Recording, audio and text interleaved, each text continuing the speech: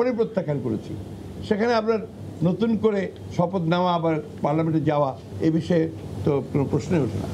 সঠিক সিদ্ধান্ত নিয়েছেন আমাদের ভারপ্রাপ্ত চেয়ারম্যান মহোদয় যে আমাদেরকে দুই দিকেই লড়াইটা করতে হবে, ওই ভেতরে থেকেও কথা বলতে হবে, বাইরে থেকেও কথা বলতে হবে। অবৈধ ঘোষণার পর সেই সংসদেই শপথ, আবার পদত্যাগ। বিএনপির এমন অবস্থান সাংঘর্ষিক। অবৈধ সংসদ যখন বলবেন প্রথম শপথ নেওয়াই হয়তো ভুল ছিল তাদের। বিএনপির যে অ্যাকশন একটার সাথে আরেকটা সাংঘর্ষিক। তারেক রহমানের নেতৃত্ব নিয়ে প্রশ্ন বিএনপিপন্থী বুদ্ধিজীবীদের।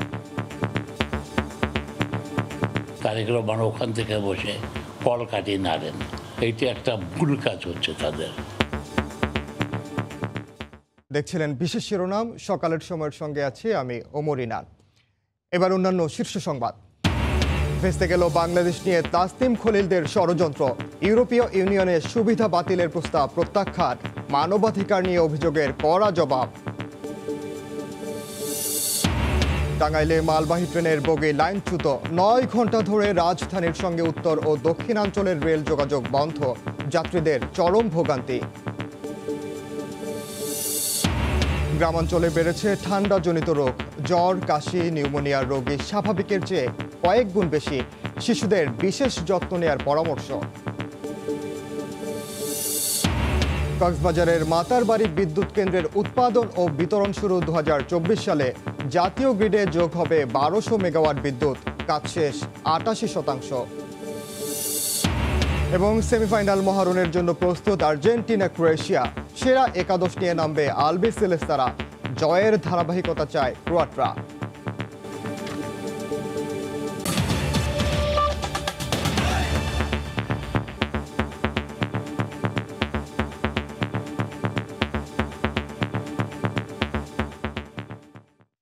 প্রথমে সংসদকে অবৈধ ঘোষণা, পরবর্তীতে সেই সংসদেই শপথ, আর পৌনে 4 বছর পর পদত্যাগ।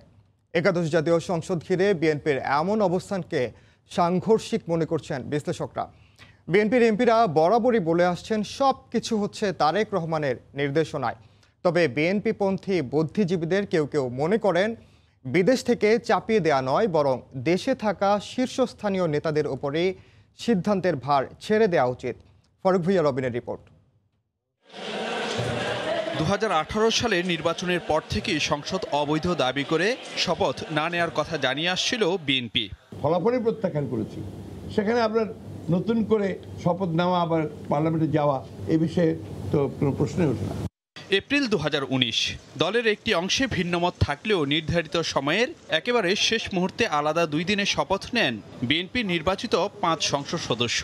সঠিক সিদ্ধান্ত নিয়েছেন আমাদের ভারপ্রাপ্ত চেয়ারম্যান মহোদয় যে আমাদেরকে দুই দিকেই লড়াইটা করতে হবে, ওই ভেতরে থেকেও কথা বলতে হবে, বাইরে থেকেও কথা বলতে হবে। অন্যরা শপথ নিলেও বিরত থাকেন কেবল বিএনপি মহাসচিব মির্জা ফখরুল ইসলাম আলমগীর। আর সেই শপথ না নেয়ার কারণ এখনও স্পষ্ট করেনি বিএনপি। পরবর্তীতে তার শূন্য আসনে উপনির্বাচনে জিতে আসেন দলেরই একজন। সংসদকে অবৈধ দাবি করলেও পরবর্তীতে সংরক্ষিত নারী আসনের পদও গ্রহণ করে বিএনপি। কি বিভৎস অসহিষ্ণু এক সংসদ, মাননীয় স্পিকার। নানা গুঞ্জনের পর রোববার পদত্যাগ করেন বিএনপির সংসদ সদস্যরা। জানান 2019 সালে শপথ আর পৌনে 4 বছরের মাথায় পদত্যাগ, দুটোই হয়েছে তারেক রহমানের নির্দেশে। পার্টির ভারপ্রাপ্ত চেয়ারম্যান দেশনায়ক তারেক রহমান এবং ম্যাডামের অফিস থেকে যে সিদ্ধান্ত সেটা আমরা মেনে নিয়েছি। বিশ্লেষকরা মনে করেন বর্তমান সংসদ নিয়ে শুরু থেকেই বিএনপির দৃষ্টিভঙ্গি শপথ আর পদত্যাগ সবকিছুতেই সাংঘর্ষিক অবস্থায় দলটি। অবৈধ সংসদ যখন বলবেন প্রথম শপথ নেওয়াই হয়তো ভুল ছিল তাদের। বিএনপির যে অ্যাকশন একটার সাথে আরেকটা সাংঘর্ষিক। বিএনপির প্রতি অনুরাগী হিসেবে পরিচিত বিশিষ্টজন ডক্টর জাফরুল্লাহ চৌধুরী মনে করেন বিদেশ থেকে নির্দেশনা না চাপিয়ে তারেক রহমানের উচিত সিদ্ধান্ত নেয়ার ভার দলের শীর্ষস্থানীয় নেতাদের উপর ছেড়ে দেয়া। মির্জা ফখরুল ইসলাম তারা নির্বাচিত হলেন, শপথ নিলেন না, এবং এটা সম্ভবত তারেক রহমানের একটা নির্দেশ আছে। তারেক রহমান ওখান থেকে বসে কল কাটিয়ে নাড়েন, এইটা একটা ভুল কাজ হচ্ছে তাদের।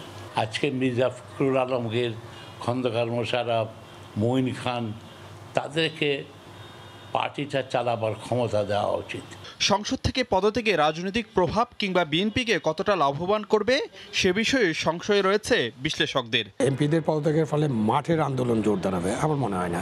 মাঠের আন্দোলন বিএনপিকে মাঠে তৃণমূল পর্যায় থেকে করতে হবে। বিএনপির সদস্যদের পদত্যাগে শূন্য আসনে আগামী 90 দিনের মধ্যে উপনির্বাচনের কথা জানিয়েছে নির্বাচন কমিশন। ফারুক ভাইয়া, রবিন, সময় সংবাদ, ঢাকা।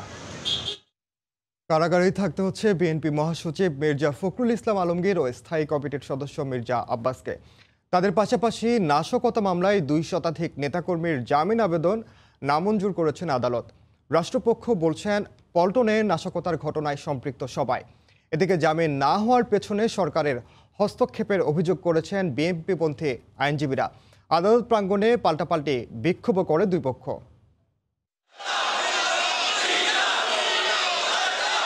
পল্টনের সংঘর্ষের ঘটনায় বিএনপির মহাসচিব মির্জা ফখরুল ইসলাম আলমগীর সহ 224 জনের জামিন আবেদন খারিজ হওয়ার পর আদালত প্রাঙ্গণে বিক্ষোভ করেন বিএনপিপন্থী আইনজীবীরা। একই স্থানে পাল্টা বিক্ষোভ করেন আওয়ামী লীগ সমর্থিত আইনজীবীরাও। এর আগে সোমবার বিকেল 3টায় শুরু হয় রুদ্ধশ্বাস জামিন শুনানি। জনাকীর্ণ আদালতে দুপক্ষের আইনজীবীদের মধ্যে হয় উত্তপ্ত বাক্য বিনিময়। শুনানি শেষে বিচারক প্রথমে 213 জনের জামিন নামঞ্জুর করেন। মির্জা ফখরুল, আব্বাস সহ 11 জনের আদেশ পরে দেওয়া হবে জানিয়ে এজলাস ছাড়েন বিচারক। এর 10 মিনিট পর জানানো হয় খারিজ করা হয়েছে শীর্ষ নেতাদেরও জামিন আবেদন। রাষ্ট্রপক্ষের আইনজীবীর দাবি আসামিরা সবাই পল্টনের সহিংসতার সঙ্গে সম্পৃক্ত। ডিবি অফিসে মির্জা ফখরুল ইসলাম এবং আব্বাস সাহেবকে ডাকা হয়েছিল এবং সেখানে তাদের জিজ্ঞাসাবাদে এক পর্যায়ে তারা বলেছে যে তারা এই ঘটনার সাথে তাদের সম্পৃক্ততা আছে, যেহেতু তাদের উপস্থিতিতে তাদের সম্মতি ছিল বলেই এবং তারা উস্কানি দিয়েছে বলেই এই ঘটনা ঘটেছে, এটাই আদালতকে আমরা বলেছি। বিএনপির আইনজীবীদের অভিযোগ বিচার বিভাগ সরকারের নিয়ন্ত্রিত বলেই জামিন পাননি দলের নেতাকর্মীরা। মির্জা ফখরুল ইসলাম আলমগীর এবং আব্বাস তাদের 2 জনকে জামিন দেয় নাই। এটা থেকে প্রমাণ করে যে নিম্ন আদালতের উপরে সরকার প্রভাব বিস্তার করছে। সরকার যদি নিরপেক্ষভাবে, আদালত যদি নিরপেক্ষ কাজ করতে পারতো তাহলে এনাদের জামিন মঞ্জুর করতে। যুগপৎ আন্দোলনের মাধ্যমে 10 দফা দাবি আদায়ের হুঁশিয়ারি উচ্চারণ করেছে বিএনপি। সরকারের বিরুদ্ধে দমন পীড়নের অভিযোগ তুলে এর প্রতিবাদে আজ নয়াপল্টনে কেন্দ্রীয় কার্যালয়ের সামনে সমাবেশের ডাক দেন দলের সিনিয়র নেতারা। সোমবার সকাল 10টা থেকে নয়াপল্টনের কেন্দ্রীয় কার্যালয়ে একে একে হাজির হন দলের স্থায়ী কমিটির 4 সদস্য সহ সিনিয়র নেতারা। শুরুতেই কার্যালয়ের সবগুলো ফ্লোর পরিদর্শন করেন তারা। এরপর 7 ডিসেম্বর কেন্দ্রীয় কার্যালয়ের সামনে পুলিশের সঙ্গে বিএনপি কর্মীদের সংঘর্ষে নিহত মকবুল হোসেনের পরিবারের হাতে বিএনপির পক্ষ থেকে আর্থিক অনুদান তুলে দেয়া হয়। নিহত মকবুলের 8 বছরের সন্তান মিথিলার পড়াশোনার দায়িত্ব নেয়ার ঘোষণা দেয় বিএনপি। এরপর শুরু হয় সংবাদ সম্মেলন। শুরুতেই দলের স্থায়ী কমিটির সদস্য ডক্টর মঈন খান 7 ডিসেম্বর বিএনপি কার্যালয়ে পুলিশি অভিযানের প্রতিবাদ জানান। বলেন, এমন পূর্ব পরিকল্পিত হামলা সরকারের অমানবিকতার চিহ্ন। পৃথিবীর কোনো সভ্য দেশে এ ধরনের আচরণ কোনো সরকার করতে পারে এটা কেউ বিশ্বাস করে? আন্দোলন আমরা গণতান্ত্রিকভাবেই করব এবং অবশ্যই এই সরকারকে বিদায় দেব। সবশেষ ডক্টর খন্দকার মোশাররফ হোসেন বলেন, 10 দফা দাবি আদায়ে যুগপৎ আন্দোলন করবে বিএনপি। পুলিশ এবং আওয়ামী লীগের পেটোয়া বাহিনী কিভাবে তছনছ করেছে, লুটপাট করেছে, 10 দফা আদায়ের জন্য যুগপৎ আন্দোলন হবে। এই সরকারকে বিদায় করার জন্যই আগামী দিনের আন্দোলন। সংবাদ সম্মেলনে দলের মহাসচিব সহ নেতাকর্মীদের গ্রেফতারের প্রতিবাদে 13 ডিসেম্বর কেন্দ্রীয় কার্যালয়ের সামনে প্রতিবাদ সমাবেশ করার ঘোষণাও দেয়া হয়।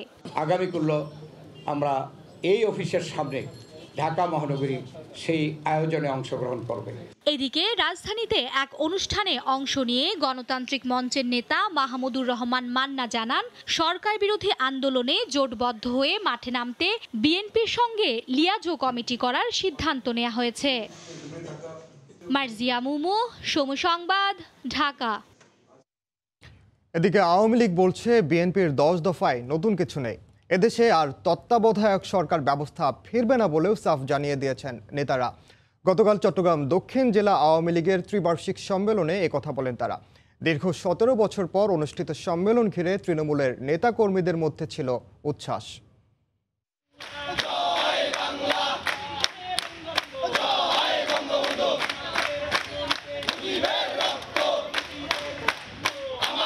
প্রায় দেড় যুগ পর সম্মেলন, তাই স্লোগানে স্লোগানে উজ্জীবিত চট্টগ্রাম দক্ষিণ জেলা আওয়ামী লীগের নেতাকর্মীরা। সোমবার সকাল থেকে নিজ নিজ এলাকা থেকে খণ্ড খণ্ড মিছিল নিয়ে সম্মেলনস্থলে আসতে শুরু করেন 8 উপজেলার নেতাকর্মী। সকাল 11টার মধ্যে কানায় কানায় পূর্ণ হয়ে যায় সম্মেলনস্থল। কর্মী সমর্থকদের ঢলে ত্রিবার্ষিক সম্মেলন রূপ নেয় মহাসমাবেশে। আগামী নির্বাচনে আবারও যাতে জননেত্রী শেখ হাসিনার নেতৃত্বে সরকার গঠন করতে পারি, নৌকা প্রতীকে মানুষকে ভোট দিতে উদ্বুদ্ধ করতে পারি, সেই লক্ষ্যে আজকের সম্মেলন একটি মাইল ফলক হিসেবে থাকবে বলে আমি বিশ্বাস করি চট্টগ্রাম দক্ষিণের সকল উপজেলাগুলোতে। পরে জাতীয় পতাকা ও দলীয় পতাকা উত্তোলনের মধ্য দিয়ে সম্মেলন উদ্বোধন করেন আওয়ামী লীগের প্রেসিডিয়াম সদস্য ও সংসদ সদস্য ইঞ্জিনিয়ার মোশাররফ হোসেন। সম্মেলনে বক্তব্যে নেতারা বলেন, বাংলাদেশকে অচল করার চেষ্টা করছে বিএনপি জামায়াত গোষ্ঠী। ষড়যন্ত্র প্রতিরোধে তৃণমূলের নেতাকর্মীদের ঐক্যবদ্ধ হওয়ার আহ্বান তাদের। বিএনপি এই বাংলাদেশকে একটা অচল করার জন্য তারা পায়তারা করছে। বিএনপি নেতাকর্মীরা এখন হতাশ মাঠ পর্যায়ে। কি স্বপ্ন দেখেছিল আর কি দেখলো, মনের দুঃখে তারা সেদিনকে সেই গোলাপবাগ মাঠ থেকে বাড়ি ফিরে গেছে। এদের আন্দোলন খেলা শেষ, বিএনপির আন্দোলন এখন শেষ হয়ে গেছে। তারা এসেছিল এক দফার জন্য, এখন এক দফা থেকে সরে গিয়ে 10 দফায় গেছে। বুঝতে পেরেছে এইভাবে ওই আপনার ধাক্কা দেওয়ার চেষ্টা করলে আওয়ামী লীগ এমন শক্ত ভিতের উপরে দাঁড়িয়ে আওয়ামী লীগকে কেউ ধাক্কা দিলে সেই নিচে পড়ে যায়। এতে প্রধান অতিথির বক্তব্যে ভার্চুয়ালি যুক্ত হয়ে দলের সাধারণ সম্পাদক ওবায়দুল কাদের বলেন, বিএনপির 10 দফা পুরনো কথা, এতে নতুন কিছু নেই। একই ষড়যন্ত্রের ধারাবাহিকতা। মুসলিম উদ্দিন আহমেদকে চট্টগ্রাম দক্ষিণ জেলা আওয়ামী লীগের সভাপতি ও সাধারণ সম্পাদক হিসেবে মফিজুর রহমানের নাম ঘোষণা করা হয়। তৃণমূলের শক্তিশালী নেতৃত্ব গড়ে তোলার পাশাপাশি সরকারের 14 বছরের উন্নয়নমূলক কর্মকাণ্ড জনগণের দোরগোড়ায় পৌঁছে দেওয়ার আহ্বান জানানো হয় এই সম্মেলন থেকে। ফেরদৌস লিপি, সময় সংবাদ, চট্টগ্রাম। সংসদ ভেঙে দিয়ে বিএনপির নতুন নির্বাচনের দাবি উড়িয়ে দিয়ে আওয়ামী লীগ নেতারা বলছেন, দলটির এমপিরা পদত্যাগ করলেও সংসদীয় রাজনীতিতে কোনো প্রভাব পড়বে না। নিজেদের অস্তিত্ব রক্ষায় বিএনপিকে আগামী নির্বাচনে অংশ নেওয়ার আহ্বান জানান তারা। 10 ডিসেম্বর পেরিয়ে গেলেও দিনটি নিয়ে এখনও উত্তপ্ত রাজনৈতিক অঙ্গন।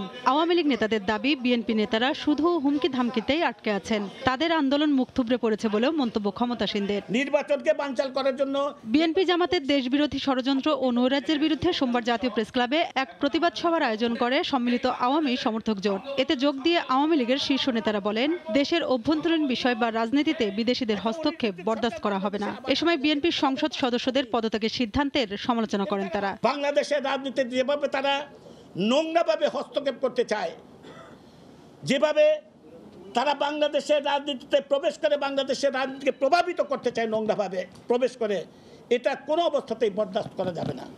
আজকে তারা সংসদ থেকে পদত্যাগ করে, এই পদত্যাগ করাতে কিন্তু কোনো প্রভাব পড়বে না। এরা পদত্যাগ করার পরও 300 আসন সংসদে আছে আমাদের আওয়ামী লীগের এবং জাতীয় পার্টি জাসদ, ওদের তো আছেই। কাজে এদের পদত্যাগে কোনো রকম প্রভাব পড়বে না, সংসদীয় রাজনীতিতে কোনো প্রভাব পড়বে না বিএনপির এই পদত্যাগে। প্রতিবাদ সভায় দলের আরেক নেতা বলেন, নিজেদের অস্তিত্ব রক্ষায় বিএনপির উচিত আগামী জাতীয় নির্বাচনে অংশ নেওয়া। নির্বাচনের মাধ্যমে ক্ষমতা যাওয়া যায়, জোর জবরদস্তি কইরা পুরানা পল্টনের মিটিং কইরা ক্ষমতা যাইতে পারবেন না। এছাড়া যদি অন্য পথে যেতে চান, জনগণ কিন্তু সজাগ হয়ে গেছে গা। মানুষ কিন্তু দেখছে না 10 তারিখে ঢাকা শহরে পাড়া মহল্লা গেলে পাহারা কোনো জায়গায় টু শব্দ করতে পারেন নাই। বিএনপি দেশের সব অর্জনকে ধ্বংস করার ষড়যন্ত্রে মেতে উঠেছে বলে মন্তব্য করেন আওয়ামী লীগ নেতারা। এরা কাগজে বারবার বলি। রোজিনা রোজি, সময় সংবাদ, ঢাকা। ভেস্তে গেল বাংলাদেশকে দেয়া ইউরোপীয় ইউনিয়নের সুবিধা বাতিলে তাসনিম খলিলদের ষড়যন্ত্র। সঠিক তথ্য উপস্থাপন করতে না পারায় ব্রাসেলসে আন্তর্জাতিক মানবাধিকার সংগঠনগুলোর বৈঠকে ঘটে এমন ঘটনা। সেনা সমর্থিত সরকারের আমলে নিজের গ্রেফতার, অধিকার ও হেফাজত ইস্যুতেও তাসনিম খলিলদের কড়া জবাবও দিয়েছেন বাংলাদেশি কূটনীতিক। কিছু বাংলাদেশির এমন আচরণকে দেশদ্রোহিতা বলছেন বিশেষজ্ঞরা। অ্যাটর্নি জেনারেল বলছেন, বাংলাদেশ নিয়ে বিদ্বেষমূলক তথ্য ছড়ানোর বিরুদ্ধে আইনি ব্যবস্থা নিতে হবে। মার্জিয়া মুমুর রিপোর্ট। 6 ডিসেম্বর বেলজিয়ামের রাজধানী ব্রাসেলসে বাংলাদেশের মানবাধিকার পরিস্থিতি নিয়ে বৈঠকে বসে বেশ কয়েকটি মানবাধিকার সংগঠন। আলোচনার এক পর্যায়ে বাংলাদেশকে দেয়া ইউরোপীয় ইউনিয়নের সব সুবিধা বাতিল করে নিষেধাজ্ঞা জারি করার সুপারিশ করেন নেত্র নিউজের সম্পাদক Tasnim Khalil. US sanctions against the Rapid Action Battalion, things have started moving in the positive direction, though we have not seen any similar actions from other international partners of Bangladesh. প্রস্তাবকে বিদ্বেষমূলক ও হঠকারী উল্লেখ করে তাসনিম খলিলের কাছে বৈঠকে উপস্থিত হওয়া বাংলাদেশি কূটনীতিকের প্রশ্ন ছিল, 2007 সালে সেনা সমর্থিত সরকারের সময় নির্যাতন ও সুইডেনে আশ্রয় নেওয়ার সাথে বর্তমান সরকারের কোনো সংযোগ না থাকার পরও কেন বারবার সরকারের প্রতি বিদ্বেষমূলক আচরণ আর প্রচারণা? Mr. Khalil, of course, identified himself and identifies himself as a torture survivor. He was tortured by caretaker government in 2007, and that was the only episode of torture that you faced in Bangladesh. এই প্রশ্নের কোনো জবাব ছিল না তাসনিম খলিলের কাছে। এরপর 2013 সালে হেফাজতে ইসলামের কর্মসূচিতে নিহতের সংখ্যা নিয়ে যে তথ্য দাবি করা হয়েছিল এনজিও অধিকারের পক্ষ থেকে, তারও কোনো প্রমাণ দেখাতে পারেননি Tasnim Khalil. Odhikar immediately afterwards said that 61 people were killed by the security forces. They were repeatedly requested to provide the list of names of those persons, identity of those persons, till death. Till today, they have not done that. Owner or CEO of the Odhikar, Mr. Adilur Rahman, is certainly not an independent individual. He was the Deputy Attorney General during the BNP Jamaat regime. বারবার বিদেশি পরাশক্তিগুলোর কাছে বাংলাদেশের ওপর নিষেধাজ্ঞা আরোপের চেষ্টা যারা চালাচ্ছেন, তারা আসলে বাংলাদেশের সার্বভৌমত্ব ও জনসাধারণের কল্যাণের পথে হুমকি, এমনটাই বলছেন বিশেষজ্ঞরা। একদিকে নানামুখী চক্রান্তগুলোকে বিরুদ্ধে চক্রান্ত সম্পর্কে জনগণকে অবহিত করা, যাতে তারা বিভ্রান্ত হতে না পারে, চক্রান্তকারীদের বিরুদ্ধে আইনগত পদক্ষেপ গ্রহণ করা, একই সাথে তাদের ব্যাপারে সতর্ক ভূমিকা পালন করা। বাংলাদেশের উপরে মনে করুন যে নিষেধাজ্ঞা আরোপ করা হোক, নানা ধরনের শাস্তি দেওয়া হোক, বাংলাদেশকে শাস্তি দিলে তারা যেন স্বস্তি পাবেন। বাংলাদেশের নাগরিক হয়ে তারা যদি সমস্ত কর্মকাণ্ডে জড়িত থাকেন, এর চেয়ে দুঃখজনক কি হতে পারে? এটা তো দেশদ্রোহিতা এবং রাষ্ট্রদ্রোহিতার শামিল। আর রাষ্ট্রের প্রধান আইন কর্মকর্তা বলছেন, বাংলাদেশ বিদ্বেষী চক্রটির বিরুদ্ধে আইনি লড়াইয়ের পাশাপাশি সবাইকে ঐক্যবদ্ধ হতে হবে। তাসনিম খলিল ওনার একটাই উদ্দেশ্য হচ্ছে, উনি বাংলাদেশের বিরুদ্ধে কাজ করছেন, তাদের বিরুদ্ধে আইনের সংশোধিত ধারায় মামলা করতে হবে। এর আগে কোভিড সংক্রমণের সময় মৃত্যুর সংখ্যা নিয়ে মিথ্যা ও বিভ্রান্তিকর তথ্য ছড়িয়েছিলেন তাসনিম খলিল। পদ্মা সেতু প্রকল্প নিয়েও নেত্র নিউজে ধারাবাহিক নিষেধাজ্ঞামূলক তথ্য প্রচার করেন তাসনিম খলিল ও যুদ্ধাপরাধীদের lobbyist David Bergman. Marjia Mumu, সময় সংবাদ, ঢাকা।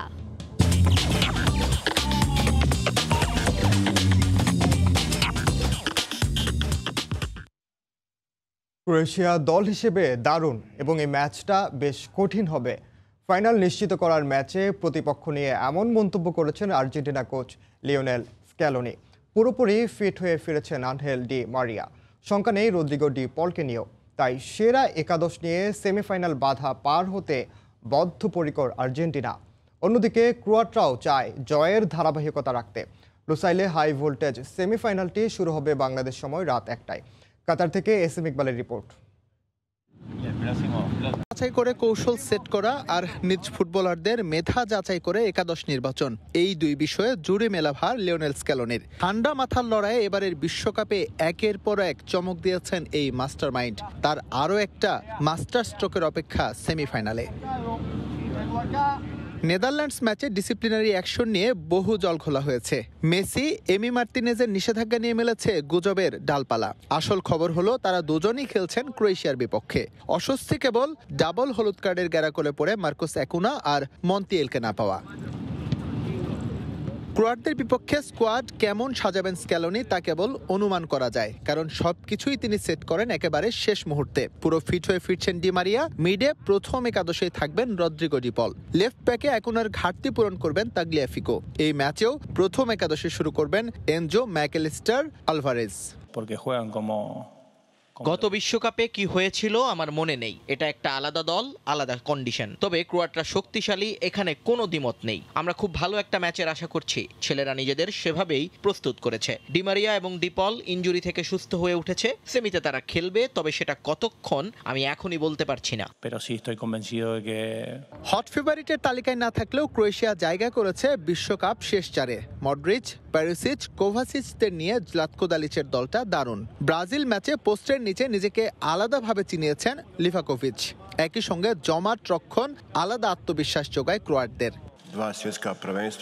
ব্রাজিল ম্যাচে যে কৌশলে খেলেছি এখানে খুব বেশি পরিবর্তন করব না। আর আর্জেন্টিনাকে আগেও হারানোর অভিজ্ঞতা থাকায় নিজেদের সৌভাগ্যবান ভাবতেই পারি। আমরা শুধু মেসি নয়, পুরো দলকে আটকানোর জন্য কৌশল সাজাচ্ছি।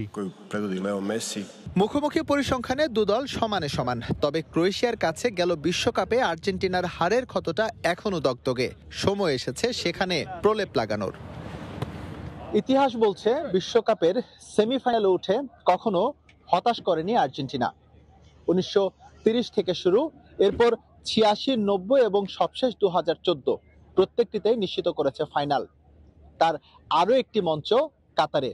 এবারও নিশ্চয়ই হতাশ করবেন না লিওনেল মেসিরা। ফাইনালে 2 গোল করে প্রথমবারের মতো আর্জেন্টিনাকে বিশ্বজয়ের স্বাদ দিয়েছিলেন মারিও ক্যাম্পেস।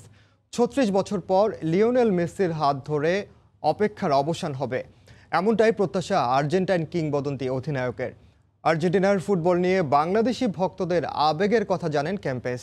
মেসিদের পাশে থাকার জন্য কৃতজ্ঞ চিত্তে ভালোবাসার কথা জানিয়েছেন এই কিংবদন্তি। কাতারে মারিও ক্যাম্পেসের সাক্ষাৎকার নিয়েছেন এস এম ইকবাল। পা রাখার পরপরই তিনি এসেছেন দোহা। মাঠে বসেই সব ম্যাচ দেখেছেন, দিয়েছেন উৎসাহ। আর্জেন্টিনার সেমিফাইনালের আগে হাতে কিছুটা সময়, এই ফাঁকে গলফ কোর্সে নিজের জন্য অবকাশ উদযাপনের উপলক্ষ। 1978-এর ফাইনালে এই নেদারল্যান্ডসই কঠিন পরীক্ষা নিয়েছিল আর্জেন্টিনার। ক্যাম্পেসের গোলে এগিয়ে থাকা ম্যাচে শেষ মুহূর্তে সমতায় ফেরে ডাচরা। অতিরিক্ত সময়ের গোলে আবারও কাপ্তান ম্যাজিক। ফাইনালে 2 গোল করে প্রথমবারের মতো আর্জেন্টিনার বিশ্বকাপ নিশ্চিত করেন মারিও ক্যাম্পেস। 86-তে ম্যারাডোনার কল্যাণে আবারও বিশ্ব চ্যাম্পিয়ন হয়েছিল আর্জেন্টিনা।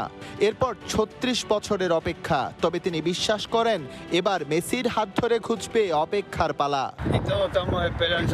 আর্জেন্টিনা ভালো খেলছে, সব ম্যাচ আমি মাঠে বসে দেখেছি। মেসির খেলা আমার দুর্দান্ত লেগেছে। এবার আমরা বিশ্বকাপ জিতব এটা বিশ্বাস করি। আমাদের জার্সিতে এবার 3 স্টার বসতে চলেছে। বিশ্বকাপ নিয়ে বাঙালির উন্মাদনা অন্যরকম। সেখানে আর্জেন্টিনার অবস্থান একেবারে হৃদয় গহীনে। কাতার বিশ্বকাপের কল্যাণে তা পৌঁছে গেছে 17,500 বর্গমাইল দূরে। এই খবর ভালোভাবেই জানেন ওদের বিশ্বকাপ জয়ী অধিনায়ক মারিও ক্যাম্পেস।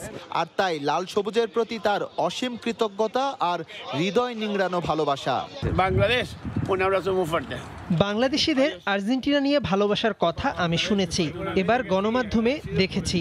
আর্জেন্টিনাকে এভাবে সাপোর্ট করার জন্য সত্যি সীমাহীন ভালোবাসা আর কৃতজ্ঞতা তোমাদের জন্য।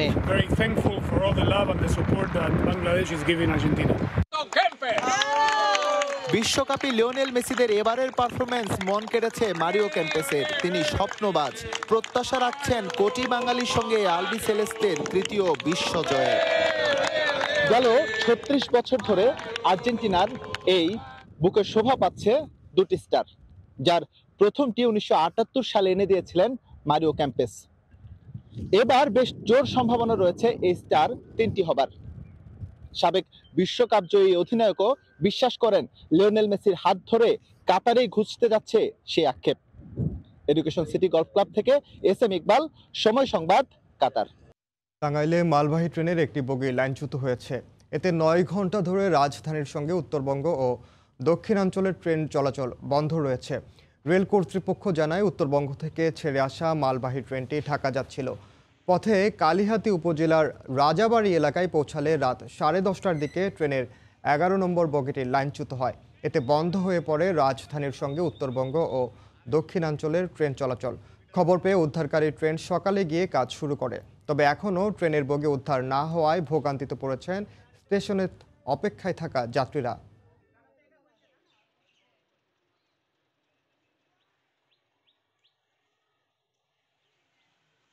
আমরা গেট বন্ধ করলাম, গাড়ি আসছে, দেখলাম যে গাড়ির খুব বিকট শব্দ। পরে আমরা ড্রাইভারকে বললাম যে গাড়ির শব্দ হয়ে গাড়ি থামা দিয়েছে। পরে দেখি যে গাড়ি লাইনচ্যুত হয়ে বসে আছে, দুটো চাকা। এই মুহূর্তে টাঙ্গাইলের কালিহাতী উপজেলায় আছেন সহকর্মী কাদের তালুকদার, সরাসরি যাচ্ছি তার কাছে।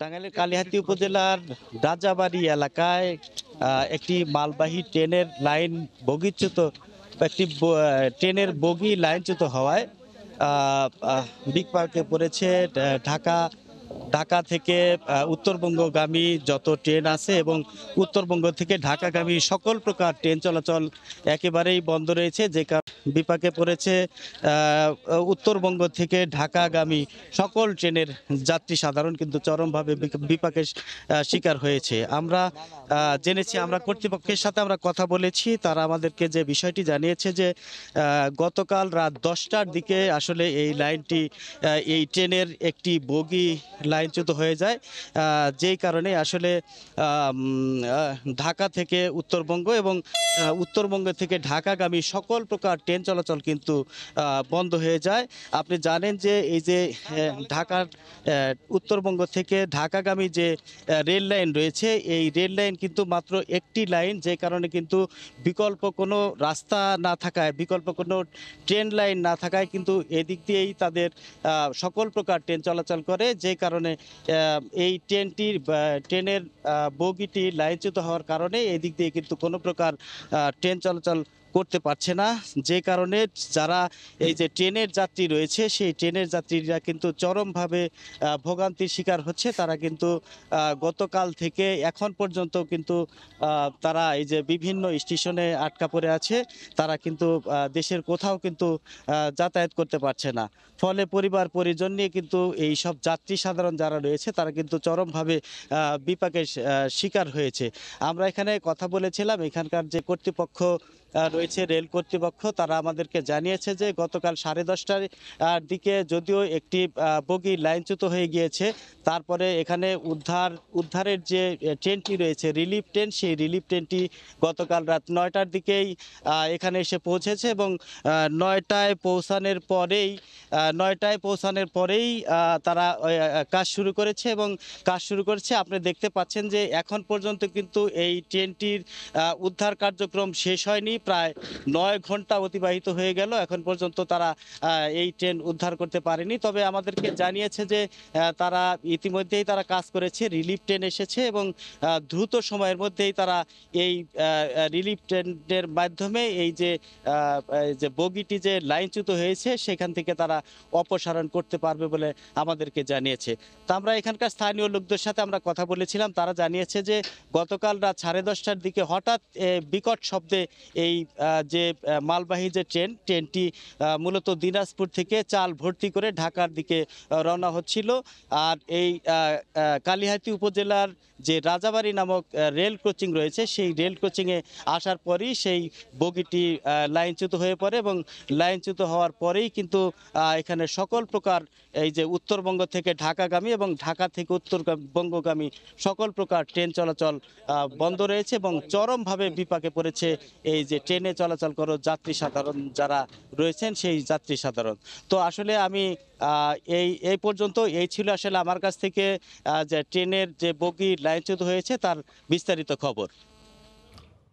আমরা এতক্ষণ সরাসরি যুক্ত ছিলাম টাঙ্গাইলে। এদিকে টাঙ্গাইলে ট্রাক চাপায় মোটরসাইকেল আরোহী 2 স্কুল ছাত্র নিহত হয়েছে।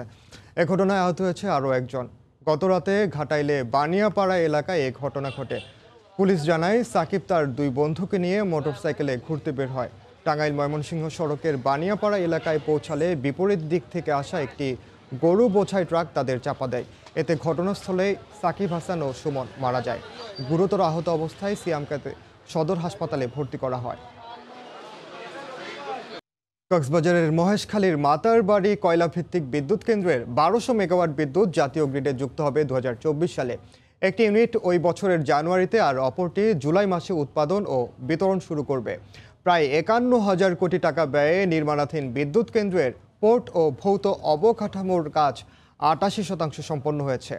মোহাম্মদ ফরাজের ক্যামেরায় বিস্তারিত জানাচ্ছেন সুজাউদ্দিন রুবেল।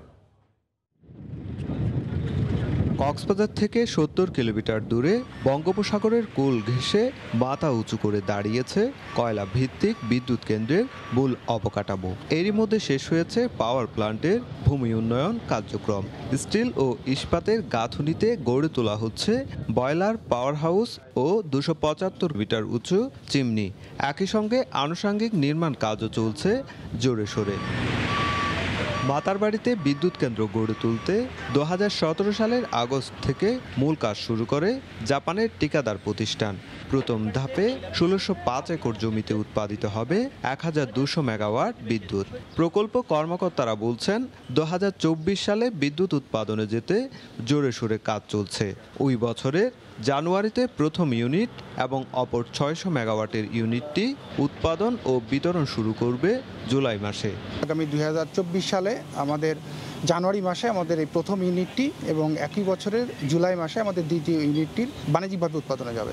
কোল্ড ইয়ার্ড যদি ওপেনটা থাকতো তাহলে স্বাভাবিকভাবে বৃষ্টি বাদল বা ঝড় বৃষ্টিতে এনভায়রনমেন্টের চারিদিকে ছড়াই ছিটে পড়তো। বাট আমাদের টোটাল এটা হচ্ছে কম্প্যাক্ট থাকবে। কম্প্যাক্ট থাকার কারণে কোনোভাবেই এর এনভায়রনমেন্টাল ইম্প্যাক্টটা বাইরে যাওয়া সম্ভব না। বিদ্যুৎ কেন্দ্রটির কাজ দ্রুত সম্পন্ন করতে প্রায় ১০,৫০০ লোক দিনরাত কাজ করছেন। এর মধ্যে ১১০০রও বেশি রয়েছেন বিদেশি। এই প্রকল্পের মাধ্যমে কর্মসংস্থান তৈরি হবে আশা করছেন স্থানীয়রা।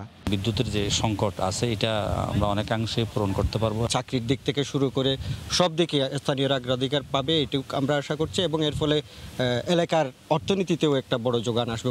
জেলা প্রশাসক জানালেন প্রকল্পটি দেশের অর্থনীতিতে গুরুত্বপূর্ণ ভূমিকা রাখবে। মহেশখালীর যে অমিত সম্ভাবনা এর মাধ্যমে আমাদের জিডিপিতে কক্সবাজারের একটা বিশেষ অবদান থাকবে। প্রকল্প সংশ্লিষ্টরা জানিয়েছেন কেন্দ্রে ব্যবহারের জন্য আফ্রিকার মোজাম্বিক, অস্ট্রেলিয়া কিংবা ইন্দোনেশিয়া থেকে সাগরপথে আনা হবে কয়লা। আগামীর বাংলাদেশের নির্ভরযোগ্য বিদ্যুতের অনন্য ঠিকানা হয়ে উঠবে এই মেগা প্রকল্প, যেখানে ১২০০ মেগাওয়াট বিদ্যুৎ উৎপাদনে প্রতিদিন পোড়াতে হবে ১০,০০০ মেট্রিক টন কয়লা। সংশ্লিষ্টরা বলছেন দীর্ঘমেয়াদী কয়লা ব্যবহার করা হলেও আলট্রা ক্রিটিক্যাল সুপার টেকনোলজি রক্ষা করবে পরিবেশের ভারসাম্য। সুজাউদ্দিন রুবেল, সময় সংবাদ, মাতারবাড়ি তাপবিদ্যুৎ কেন্দ্র, মহেশখালী, কক্সবাজার। ভোজ্য তেল, ছোলা, খেজুর ছাড়াও রমজান কেন্দ্রিক অন্যান্য পণ্য আমদানিতে এলসি খোলা সহজ করতে রিজার্ভ থেকে ডলার সহায়তা চেয়েছেন ব্যবসায়ীরা। শুধু তাই নয়, ব্যাংক ঋণের কিস্তি পরিশোধের সময়সীমা আগামী জুন পর্যন্ত বাড়ানোর দাবিও তাদের। গতকাল বাংলাদেশ ব্যাংকের সঙ্গে বৈঠকে এ দাবি জানায় এফবিসিসিআই। সব ধরনের সহায়তার আশ্বাস দেয় কেন্দ্রীয় ব্যাংক। রাশিয়া ইউক্রেন যুদ্ধের কারণে আন্তর্জাতিক বাজারে বেড়েছে সব ধরনের পণ্যের দাম, বিপরীতে কমেছে রপ্তানি আয় ও রেমিটেন্স। সব মিলিয়ে ডলার সংকটের কারণে ঋণপত্র খুলতে পারছেন না অনেক ব্যবসায়ী। এ অবস্থায় সোমবার বাংলাদেশ ব্যাংকের সঙ্গে বৈঠকে বসে এফবিসিসিআই এর নেতৃত্বে বিজিএমইএ, বিকেএমইএ সহ ব্যবসায়ী নেতারা। বৈঠকে ভোজ্য তেল, ছোলা, ডাল, খেজুর ও ফলমূল ছাড়াও রমজান কেন্দ্রিক অন্যান্য পণ্যের নিরবিচ্ছিন্ন আমদানির নিশ্চয়তা চান ব্যবসায়ীরা। নতুন এলসি খোলার জন্য প্রয়োজনে রিজার্ভ থেকে ডলার সহায়তা দেওয়ার দাবি জানান এফবিসিসিআই সভাপতি।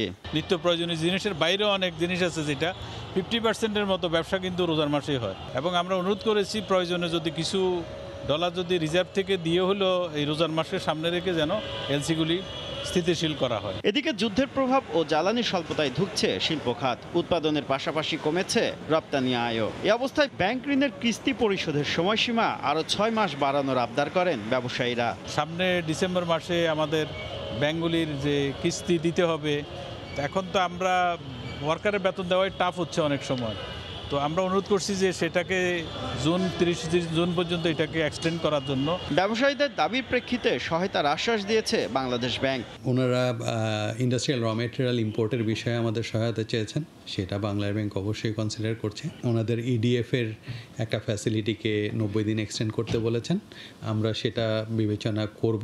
পণ্য আমদানি রপ্তানিতে ডলারের অভিন্ন মূল্য নির্ধারণের দাবিও জানিয়েছেন ব্যবসায়ীরা। নীতি সহায়তা দিয়েছে। শুভ খান, সময় সংবাদ, ঢাকা। চলতি বছর আমন ধানের পর আগাম আলুরও ভালো ফলন পায় ফুরফুরে মেজাজে রংপুরের কৃষক। আগামজাতে এবারের আলু উৎপাদনের লক্ষ্যমাত্রার ৭৬% অর্জিত হয়েছে। হিমাগার ছাড়া নতুন পদ্ধতিতে এবার আলু সংরক্ষণের উদ্যোগ নিয়েছে সরকার। ফলে খাদ্য নিরাপত্তার পাশাপাশি কৃষকের ন্যায্য মূল্যও নিশ্চিত হবে বলে আশা কৃষি বিপণন অধিদপ্তরের। রাব্বি হাসান সবুজকে সঙ্গে নিয়ে রতন সরকারের রিপোর্ট, ছবি তুলেছেন আশরাফুল ইসলাম। চলতি মৌসুমে রংপুর জেলায় 53,500 হেক্টর জমিতে 13,92,000 মেট্রিক টন আলু উৎপাদনের লক্ষ্যমাত্রা নির্ধারণ করেছে কৃষি বিভাগ। তবে আমন ধান কাটার সঙ্গে সঙ্গে আগাম 36,000 হেক্টর জমিতে লাগানো আলু ইতোমধ্যে উঠে গেছে, যা মোট লক্ষ্যমাত্রার 76%। আর শীতের শুরুতে বাজারে তুলে ভালো দামও পাচ্ছেন কৃষক। কামলা কৃষিয়ান শোক মিটিয়েও আমার 50,000 ঘর ঢুকবে। আলুর টাকার কোনো মান নেই বাবা। 42 বস্তা বা 40 বস্তার মতো ফলায়, তাইলে সেখানে 800 টাকা করে বিক্রি করলেও 32,000 টাকা হয়ে যাবে। কামলা পাট দিয়েও অর্ধেক লাভ। কৃষি বিভাগ বলছে এবার ছাড়িয়ে যাবে উৎপাদন লক্ষ্যমাত্রাও। আমাদের লক্ষ্যমাত্রা নির্ধারণ করা হয়েছে 53,550 হেক্টর জমিতে। আমরা এ পর্যন্ত অর্জন করেছি প্রায় 36,000 হেক্টর জমি, অর্থাৎ যা আমাদের লক্ষ্যমাত্রা তার প্রায় 76% আমরা অর্জন করেছি। এদিকে হিমাগারের বাইরে নতুন এক পদ্ধতিতে আলু সংরক্ষণের উদ্যোগ নিয়েছে কৃষি বিপণন অধিদপ্তর। কৃষকরা আমাদের এই প্রযুক্তি গ্রহণের মাধ্যমে নিজে থেকেই আলু সংরক্ষণ করতে পারবে এবং মৌসুম শেষে যে দাম মূল্যবৃদ্ধি হয় আলুর, সেই দামে বিক্রি করে আশা করতেছি আমরা যে কৃষকরা লাভবান হবেন। মোট 41টি হিমাগার আছে জেলায়, যার সংরক্ষণ ক্ষমতা 4 লাখ মেট্রিক টন। এবার এর বাইরে 30 মেট্রিক টন ধারণ ক্ষমতার 75টি সংরক্ষণাগার তৈরি করে দেবে সরকার, যেখানে কৃষক বিনা খরচে 4 মাস পর্যন্ত সংরক্ষণ করতে পারবে আলু। আমন ধানের বাম্পার ফলনের পর এখন এই অঞ্চলের কৃষকরা মাঠে মাঠে ব্যস্ত আগাম আলুর আবাদ নিয়ে। কৃষকরা বলছেন এবার যদি সার, কীটনাশক সহ বীজ সহ অন্যান্য সব কিছু ঠিক সময়ে ঠিকভাবে পাওয়া যায়, তাহলে আলুরও বাম্পার ফলন হবে। আর এ কারণে আগামী বছর যে খাদ্য সংকটের শঙ্কা করা হচ্ছে, সেই শঙ্কা একেবারেই অমূলক বলছেন তারা। রতন সরকার, সময় সংবাদ, রংপুর। দেশের বাইরের খবর। চীন ভারত সীমান্তে আবার উত্তেজনা। গত 9 ডিসেম্বর অরুণাচল প্রদেশের চীন সীমান্তে দুই দেশের সেনাবাহিনীর মধ্যে সংঘর্ষের ঘটনা ঘটে।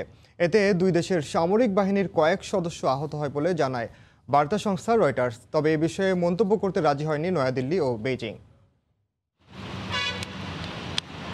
গত শুক্রবার ভারতের অরুণাচল প্রদেশের চীন সীমান্তের তাওয়াং সেক্টরে চীনা সেনাবাহিনীর সঙ্গে সংঘর্ষে জড়ায় ভারতীয় সেনাবাহিনী। গত 9 ডিসেম্বর ওই ঘটনা ঘটলেও রোববার এ নিয়ে খবর প্রকাশ করে বিভিন্ন সংবাদ মাধ্যম। দুই দেশের সেনাবাহিনীর সংঘর্ষে বেশ কয়েকজন আহত হয়েছেন বলে জানানো হয়, তবে তাদের অবস্থা তেমন গুরুতর নয়। কিভাবে দুই দেশের সেনাবাহিনীর সংঘর্ষের সূত্রপাত বা কোন দেশের কতজন আহত হয়েছেন সে বিষয়ে স্পষ্ট করে কিছুই বলা হয়নি। চীনা সেনাবাহিনী প্রায় সময়ই ভারতের ভূখণ্ডে ঢোকার চেষ্টা করে। ভারতের সেনাবাহিনী তাদের বাধা দিলেই সংঘর্ষ শুরু হয়। দুই দেশের কর্মকর্তাদের মধ্যে পতাকা বৈঠকের পর পরিস্থিতি নিয়ন্ত্রণে রয়েছে। তবে এ ধরনের পরিস্থিতি দুই দেশের সম্পর্কের মধ্যে ভালো কোনো ইঙ্গিত দেয় না। চীনের সীমান্ত বাহিনী বারবার উস্কানি দিচ্ছে। এ বিষয়ে ভারতীয় পররাষ্ট্র মন্ত্রণালয়ের মুখপাত্রের সঙ্গে যোগাযোগ করা হলেও তাৎক্ষণিকভাবে কোনো মন্তব্য করতে রাজি হয়নি। এছাড়া দেশটির প্রতিরক্ষা মন্ত্রণালয়ের পক্ষ থেকেও কিছু বলা হয়নি। অন্যদিকে চীনা পররাষ্ট্র মন্ত্রণালয় এ বিষয়ে কোনো মন্তব্য করতে রাজি হয়নি। তবে ভারতের নিরাপত্তা বিশ্লেষকরা বলছেন দুই দেশের উত্তেজনা নতুন কিছু নয়। এ ধরনের ঘটনা বন্ধে উভয় দেশকেই সীমান্ত থেকে সেনাবাহিনী সরিয়ে নিতে হবে। 2006 সাল থেকে অরুণাচল প্রদেশে এ ধরনের ঘটনা ঘটে আসছে। দুই দেশের নিরাপত্তা বাহিনী নিয়ন্ত্রণ রেখায় টহল দেওয়ায় এই পরিস্থিতির সৃষ্টি। এর আগে 2020 সালের জুন মাসে লাদাখ সীমান্তের গালওয়ান উপত্যকায় ভারতীয় ভূখণ্ডে ঢুকে পড়ে চীনা সেনাবাহিনী। এ সময় ভারতীয় সেনাবাহিনী তাদের বাধা দিলে দুপক্ষের মধ্যে সংঘর্ষের ঘটনা ঘটে। এতে ভারতীয় সেনাবাহিনীর 20 সদস্য নিহতের কথা বলা হলেও চীনের পক্ষ থেকে তাদের সেনা সদস্যদের হতাহতের বিষয়টি গোপন রাখা হয়। উত্তেজনা বন্ধে দুই দেশের সেনাবাহিনীর দফায় দফায় উচ্চ পর্যায়ের বৈঠক হয়। পরে পরিস্থিতি কিছুটা শান্ত হলেও অরুণাচল প্রদেশে নতুন করে উত্তেজনার খবর পাওয়া গেল। চীন ও ভারতের মধ্যে 3800 কিলোমিটারের সীমান্ত রয়েছে। নিয়ন্ত্রণ রেখায় দুই দেশের নিরাপত্তা বাহিনীর মধ্যে সংঘর্ষ লাগলেও অস্ত্র ব্যবহার থেকে বিরত থাকে। রবিউল ইসলাম আওলাদ, সময় সংবাদ। সংযুক্ত আরব আমিরাতের মতো ওমানও চালু করেছে গোল্ডেন ভিসা। এর মধ্যে অসংখ্য প্রবাসী বাংলাদেশি মধ্যপ্রাচ্যের গুরুত্বপূর্ণ এই দেশটির গোল্ডেন ভিসা হাতে পেয়েছেন। কোনো প্রবাসী ব্যবসায়ী সংযুক্ত আরব আমিরাত এবং ওমান এই দুই দেশের গোল্ডেন ভিসাই নিয়েছেন। দুবাই থেকে শিবলি আল সাদিকের রিপোর্ট। বিত্তবান বিদেশিদের আকৃষ্ট জ্ঞান বিজ্ঞান বিনোদনে সমৃদ্ধ করতে 2019 সালে গোল্ডেন ভিসা চালু করে সংযুক্ত আরব আমিরাত। এর সুফল পেয়েছে দেশটি। আরব আমিরাতের এই ফর্মুলায় কয়েক মাস আগে এই ধরনের ভিসা চালু করেছে মধ্যপ্রাচ্যের আরেক দেশ ওমান। এই সুযোগ কাজে লাগাচ্ছেন প্রবাসী বাংলাদেশি ব্যবসায়ীরা। ওমানে আজকে থেকে 6 মাস আগে আপনার গোল্ডেন ভিসা চালু হয়েছে। তো আলহামদুলিল্লাহ আমি অ্যাপ্লিকেশন করে অ্যাবাউট 2 মাস পরে আমি গোল্ডেন ভিসা পেয়েছি। বিজনেসম্যান আছে যারা ওমানে, যারা দীর্ঘদিন যাবৎ ওমানে বসবাস করতেছে, তাদের জন্য একটা মাইল ফলো বলে মনে করে। অনেকে আবার সংযুক্ত আরব আমিরাত এবং ওমান দুই দেশেরই গোল্ডেন ভিসা পেয়েছেন। তারা গোল্ডেন ভিসার সুবিধা নিয়ে দুই দেশেই বাণিজ্য সম্প্রসারণ করেছেন। গোল্ডেন ভিসাধারীদের অনেকে স্থায়ীভাবে জায়গা জমি কিনে দীর্ঘদিন বসবাসের ব্যবস্থাও করেছেন দেশ দুটিতে। এই ভিসা সাধারণ যে ক্যাটাগরি যে 2 বছরের ভিসা এগুলো আস্তে আস্তে এলিমিনেট হয়ে যারা দীর্ঘদিন ধরে আছেন, 10 বছর 20 বছর ধরে আছেন, তাদেরকে তারা অটোমেটিক্যালি কোয়ালিফাই করে এগুলো হাতে হাতে দিয়ে দেবেন। বিভিন্ন সেক্টরে যারা এখানে গুরুত্বপূর্ণ অবদান রেখে যাচ্ছে তাদের জন্য এই ভিসা প্রকল্পটি এই সরকার চালু করেছে 2019 সাল থেকে, এবং এটি চালু করার পর থেকে বেশ কিছু বাংলাদেশি নাগরিক এই ভিসার সুবিধা পেয়েছে। এটির উদ্দেশ্য হচ্ছে যাতে তারা সহজে এখানে বসবাস করতে পারে। করোনা পরবর্তী সময়ে দুবাই এক্সপো ও বিশ্বকাপ ঘিরে সারা বিশ্বের মানুষের নজর এখন মধ্যপ্রাচ্যে। এই সুযোগে সৌদি আরব, কুয়েত, কাতার, বাহরাইন এবং ওমানের ভিসা পদ্ধতিতে ব্যাপক পরিবর্তন আনা হয়েছে। সংযুক্ত আরব আমিরাত এবং ওমানের মতো দীর্ঘমেয়াদী ভিসার প্রচলন মধ্যপ্রাচ্যের বাকি দেশগুলোতেও আসতে পারে বলে মনে করছেন বিশেষজ্ঞরা। শিবলি আল সাদিক, সময় সংবাদ, সংযুক্ত আরব আমিরাত। ক্রিকেটের খবর। 2 ম্যাচ টেস্ট সিরিজের প্রথম টেস্টে বুধবার মুখোমুখি হবে বাংলাদেশ ও ভারত। প্রথম ম্যাচ সামনে রেখে চট্টগ্রামের জহুর আহমেদ চৌধুরী স্টেডিয়ামে অনুশীলন করেছে দুই দল। ওয়ানডে সিরিজের আত্মবিশ্বাস ধরে রেখে সাদা পোশাকেও শেষ পর্যন্ত লড়াই করে যেতে চায় বাংলাদেশ। এদিকে ওয়ানডে সিরিজ হারের প্রতিশোধ নিতে চায় টিম ইন্ডিয়া। অনুশীলনের ফাঁকে টেস্ট সিরিজের ট্রফি উন্মোচন করেন দুই অধিনায়ক। আশরাফুল আলম মামুনের ক্যামেরায় চট্টগ্রাম থেকে শফিকুল আলমের রিপোর্ট। ভারতের বিপক্ষে ওয়ানডে সিরিজ জয়ে আত্মবিশ্বাসের তুঙ্গে বাংলাদেশ দল। এবার লড়াই সাদা পোশাকের। ইন্ডিয়ার বিপক্ষে টেস্টের মিশন আরও কঠিন। সিরিজের প্রথম টেস্ট সাগরিকায়, যে ম্যাচ সামনে রেখে জহুর আহমদ চৌধুরী স্টেডিয়ামের নেটে কঠোর অনুশীলন টাইগারদের। দীর্ঘ 6 মাস পর টেস্ট ক্রিকেটে নামার আগে নিজেদের ঝালিয়ে নিচ্ছেন সাকিব মুশফিকরা। সেরা কম্বিনেশনের খুঁজে Russell Domingo. Top order batting নিয়ে ভাবতে হচ্ছে হেড কোচের। জয়শান্তদের কাছ থেকে ভালো সূচনার আশায় স্বাগতিকরা। ভারতের বিপক্ষে টেস্টের রেকর্ড একেবারেই ভালো না, যদিও সেসব মাথায় রাখতে চায় না টিম বাংলাদেশ। সমানে সমান লড়াই করতে চায় ম্যাচের শেষ পর্যন্ত। আমাদের কিন্তু গোল একটাই ইমপ্রুভমেন্ট, ফোকাস একটাই ইমপ্রুভমেন্ট সব ফরম্যাটে। যদিও আমাদের সবথেকে স্ট্রংগেস্ট সাইট হচ্ছে ওডিআই, কিন্তু টি20 আর টেস্টেও আমাদের লক্ষ্য ইমপ্রুভমেন্টে। তো ইনশাল্লাহ আমরা কাজ করছি নিজেদেরকে ছাড়িয়ে যাওয়ার জন্য। তো এটাই লক্ষ্য থাকবে, যদি এই উইকেট আমরা ডে 5 ইনশাল্লাহ যাইতে পারি, ভালো ক্রিকেট খেলতে পারি, তাহলে একটা পজিটিভ কিছু হবে। আর এই উইকেটে আসলে বেসিকের বাইরে তেমন কিছু করার নেই, ওদের পেশেন্স ব্রেক করার ট্রাই করতে হবে। এতে তো কোনো সন্দেহই নেই, ওদের রেকর্ড অনেক ভালো, ওরা ওয়ার্ল্ডে অনেক বড় প্লেয়ার। তো আমাদেরকে পেশেন্স নিতে হবে, স্পেশালি বোলিং সাইডটা, যে ভালো জায়গায় কনসিস্টেন্ট থাকতে হবে, ওদের মিস্টেকের জন্য ওয়েট করতে হবে। এদিকে ওয়ানডে সিরিজ হারের পর টেস্ট জয় পেতে মরিয়া ভারত। ইনজুরিতে প্রথম টেস্ট মিস করবেন নিয়মিত অধিনায়ক রোহিত শর্মা। তার অনুপস্থিতিতে নেতৃত্বে লোকেশ রাহুল। ব্যাটিং লাইন আপে সামনে থেকে নেতৃত্ব দিতে প্রস্তুত সুপারস্টার বিরাট কোহলিও। সাদা পোশাকের এই সিরিজেও দাপট ধরে রাখতে চাই জায়ান্টরা। ওয়ানডেতে কি হয়েছে ভুলে যেতে চাই। আমরা জানি কিভাবে টেস্ট খেলতে হয়। স্কোয়াডের ক্রিকেটাররা জানে তাদের কি দায়িত্ব। ব্যক্তিগতভাবে তারা কাজ করেছে। টেস্ট ক্রিকেট এখন অনেক বেশি এক্সাইটিং হয়। আশা করি ভালো কিছুই হবে। টেস্ট চ্যাম্পিয়নশিপের এই সিরিজের ট্রফি উন্মোচন ও ফটো সেশনে হাস্যোজ্জ্বল ছিলেন দুই অধিনায়ক সাকিব ও রাহুল। মাঠের লড়াইয়ে কার মুখে থাকবে শেষ হাসি, সেটা এখন দেখার পালা। শফিকুল আলম, সময় সংবাদ, চট্টগ্রাম। সকালের সময়ের শীর্ষ সংবাদ জানিয়ে দিচ্ছি আরেকবার। ফলাফলই প্রত্যাখ্যান করেছি, সেখানে আপনার নতুন করে শপথ নেওয়া আবার পার্লামেন্টে যাওয়া এই বিষয়ে তো কোনো প্রশ্নই ওঠে না।